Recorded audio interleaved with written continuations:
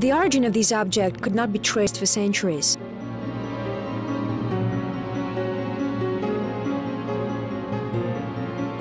It is a unique artifact that miraculously survived the flames of a fire.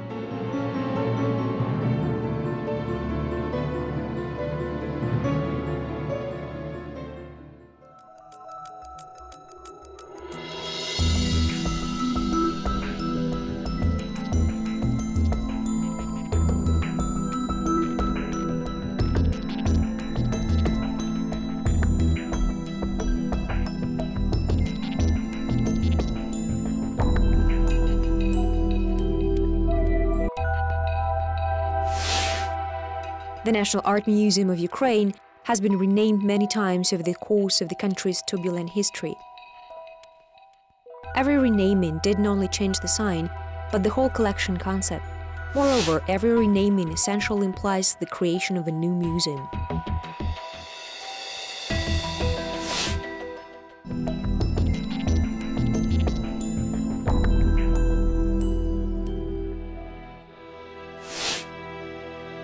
The icon called Scenes from the Life of St. George is made of carved wooden planks with an overlain polychrome image. The icon retells the entire curriculum vitae of St. George, a highly venerated figure in most major Christian confessions. Scenes from the Life of St. George. He's a very popular saint in many countries. Here you can see his image. He's clothed as a Roman warrior with the shield and spear.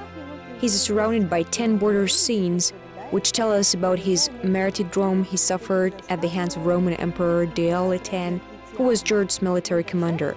St. George had lived in the 3rd century AD. He was martyred somewhere around 303–305. Scenes from the Life of St. George is one of the most ancient Christian Orthodox icons in Ukraine. It is dated to the 12th century and it is a work of the Byzantine school of iconography. We can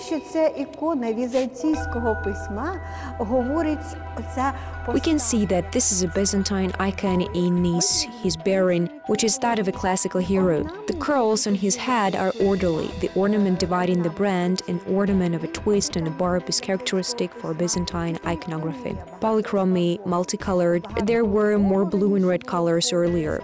But this icon has survived over times exactly in this form and condition. The unknown artist was a professional, a great craftsman. He didn't only convey the religious story, which consists of only 5 scenes.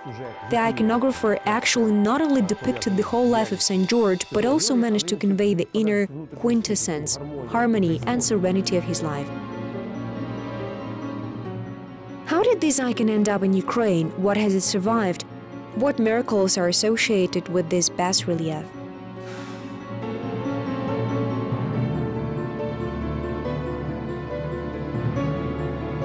For more than 50 years, the icon from the National Art Museum sparked with great interest among both local and foreign scholars. The charred wooden word-marked icon is still a formidable art object which can effectively rival other word objects of art.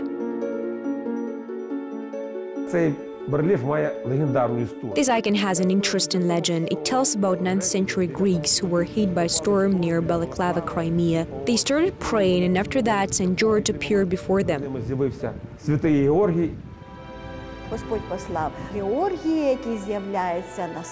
legend has it that God sent St. George, who appeared on George's Rock, or the Rock of Holy Appearance on the Crimean coast. The rock has a cross where the legend reads St. George has appeared. When the storm subsided, the Greeks made it to the shore and found in a cave monastery dedicated to the saint.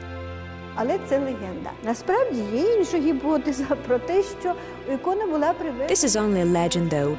There is a scholarly hypothesis that the icon was brought here from Turkey by Metropolitan Ignatius, who placed the image in the St. George Cathedral.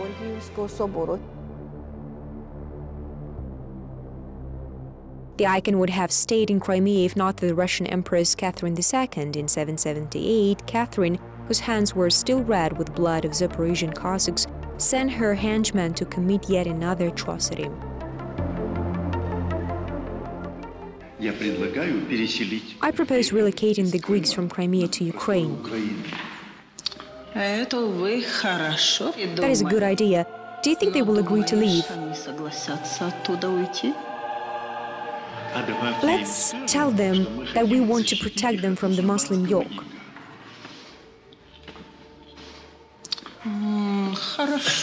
Good. We will also get people to popular our spacious desert. Wonderful, Your Highness. After you.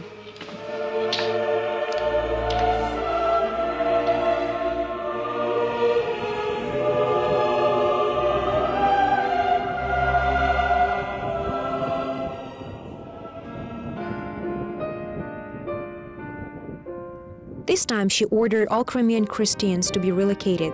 This was later called the liberation of the faithful from the Mohammedan yoke. Sounds familiar, doesn't it?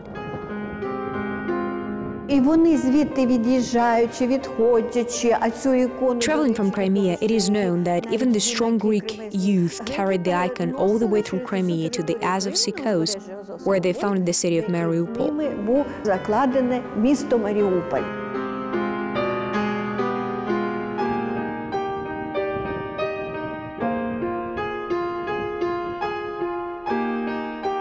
Thus, the icon has gone all the way from the St. George Cathedral in Crimea to Mariupol.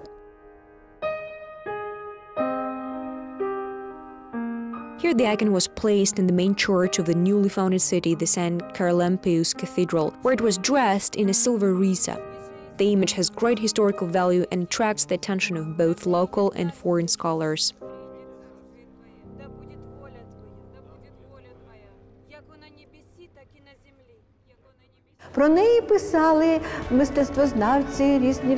Art historians and different scholars of the 19th century wrote about this icon. Even scholars who have seen only photographs of the image discussed it.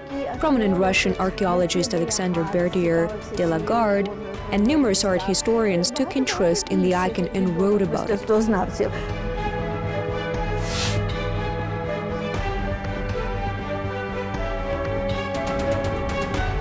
Almost a century after its exile, the St. George icon returned home, not for long though. In 1891, the icon was brought to Sevastopol alongside a number of other sacral paraphernalia for the celebration of the millennium of Christianity in Crimea and the anniversary of the St. George Cathedral. When the celebration came to an end, the icon was returned back to Mariupol.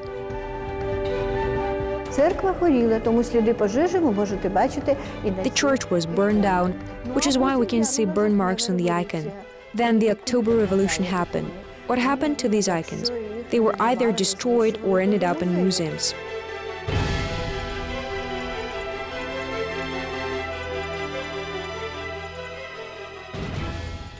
All the other relics of St. Charlampius Cathedral were destroyed together with relics from numerous other temples deemed redundant by the Bolsheviks. The icon came to the rest in the Mariupol Local History Museum, where its trail was lost.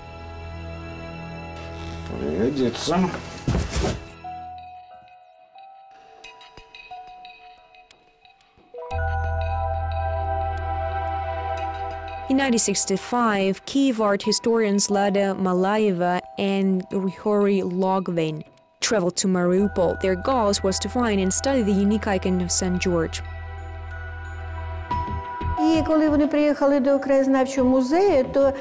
When they arrived at the museum, they weren't able to find any registry entries about the icon. They had already accepted defeat, but accidentally visited a small storeroom on their way out. The janitors stored their equipment there: brooms, mops, and buckets.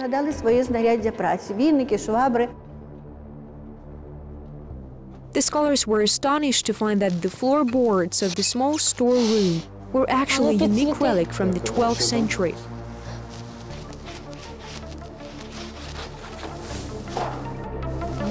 Shining torch here.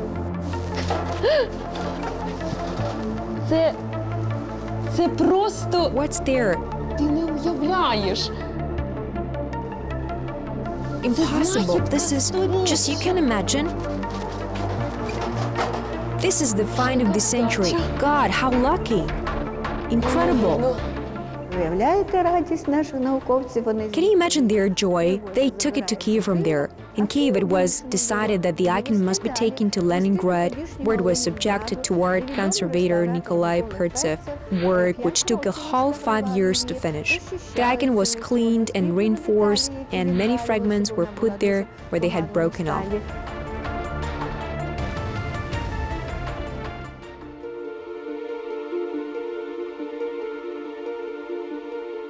In 1970s, scenes from the life of St. George was moved to the National Art Museum of Ukraine, where the Byzantine icon begins its new life. Вони почали писати, відомі мистецтвознавці. Famous art historians started to study the icon already during the conservation works, many prominent Russian scholars being among them. Вона була в реставрації.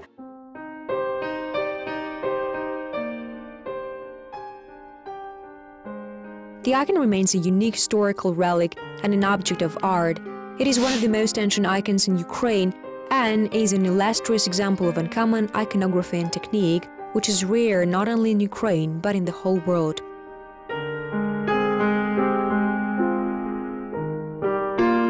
У Візантійському музеї в Афінах є подібна нашій. The Byzantine Museum in Athens has an icon of the same type, which also depicts the scenes from the St. George's life. But the Athenian icon is extremely polychromic, has very bright colors, and the brands of the icon are not carved but painted. So the Ukrainian icon is different from the Greek one in that it is carved. Бачите, відрізняється тим, що вона рельєфного письма. Унікальність ікони Святого Георгія в житті в тому, що вона дійшла до нас. The uniqueness of the Ukrainian icon lies in the fact that it managed to survive till our times. This is Byzantine Greek art, which has made it through the ages. It was damaged and destroyed, but the spirit of Byzantine art has survived through thousands of years, and it is still there.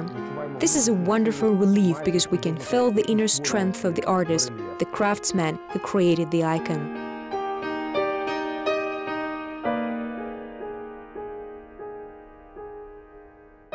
У 1997 році наша ікона полетіла за океан.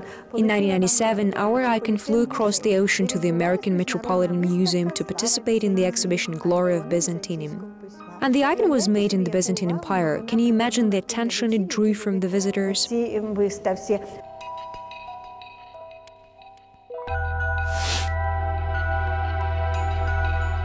The National Art Museum of Ukraine icon attracts the attention of both ordinary museum goers and that of various collectors.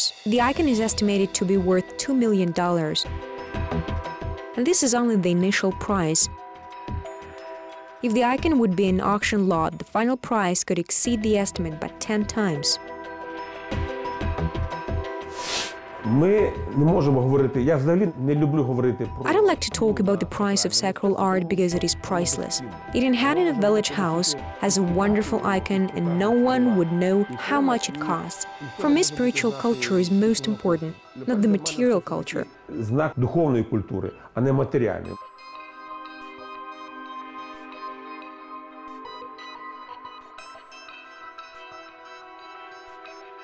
Even today, the mystery of the icon's origin remains unsolved. Some scholars suggest that it was made not in Byzantine Empire, modern-day Turkey, but in the ancient city of Chersonesus near Sevastopol, where the Kiev Prince Vladimir the Great was baptized. A hypothesis exists starting that the icon was made in Kiev by a Byzantine craftsman who came there with Vladimir on the way back from Chersonesus.